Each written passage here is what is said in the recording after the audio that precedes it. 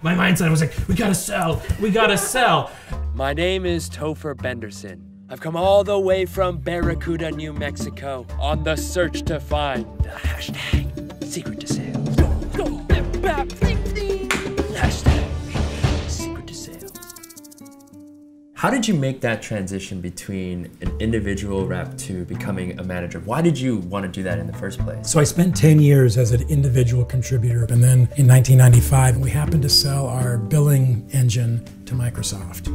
And all of a sudden, we started to get inbound leads. And so my manager at the time turned to me and he said, Lars, you haven't sold a thing since you've been here. You have two choices. You can sell something and keep your job, or you can help me fix this inbound lead problem. So I said, you know what, Bernie, I will take that problem on. We were growing rapidly, you know, and it was a great time, right? Because they were happy to take chances on people and they gave me a lot of opportunities. So I was a salesperson at Bloomingdale's, and then I became an executive assistant because I was trying to move up, and my mom said, you know, take any opportunity you can. So I did operations for these 32 women. And then unfortunately, the manager was no longer with the company. In the interim, in the basically year it took them to find someone, I ran that business. What kind of challenges did you face and what did you learn? I had it through this interesting philosophy of like, oh, I don't know how to do this. Okay, if I was someone who was good at this job, what would they do? And I did this thing called acting as if. If I act as if the person who's going to do this job, what would she do? She'd communicate with the buyers. She'd let her team know this and this. She would follow up on this. Okay, let me just try doing that. You know, it's that 10,000 hours of practicing, of doing it, of showing up, of learning. So I became a really good manager by pretending to be a good manager.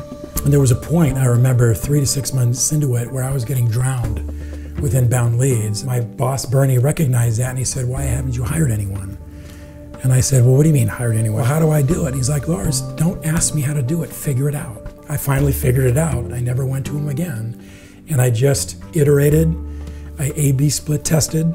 I did all the things that we do today through technology and annually. And sure enough, I ended up hiring my first telemarketer. And then I ended up in 6 months with a team of about 5 people. We ended up deciding together that we'd be called account development reps. And that was in 1997.